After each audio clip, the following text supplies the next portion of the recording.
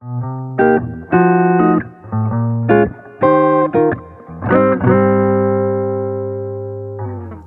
this is Susan from Susan Newman Design, and we're at Mission 50 in Hoboken learning WordPress. In this video, we're going to learn how to edit our theme in Dreamweaver. We're on a site that's using WordPress for its content management system. And in this video, we're going to learn how to edit WordPress themes in Dreamweaver. So let's say that you have a new WordPress site and you've picked a theme or you've had a custom theme done. And there's something that you want to change. So in this example, I'm going to show you that I want to change the color of the background of this gray. There are two different ways that you could do this. The first way is on the site itself. So if you go to your dashboard and you go under Appearance, Editor, once you open that, you'll see that it already opened to the style sheet.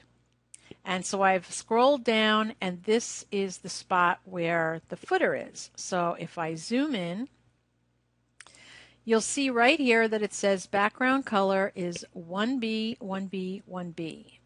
And I can easily just edit that and say I want it to be 33, 33, 33.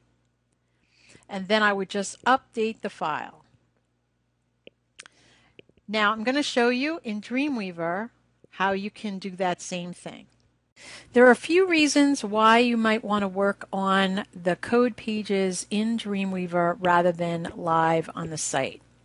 First, you might want to have a backup version of the original page. In case you change something and it doesn't come out right, you can always restore the original. And second, maybe you have a custom theme and you want to have a copy of that custom theme. And even if you don't and you've just downloaded a theme or installed a theme manually, you might want to have a copy of it on your hard drive. So in these images, I'm just showing you that in Dreamweaver, you have the remote side and you have the hard drive side.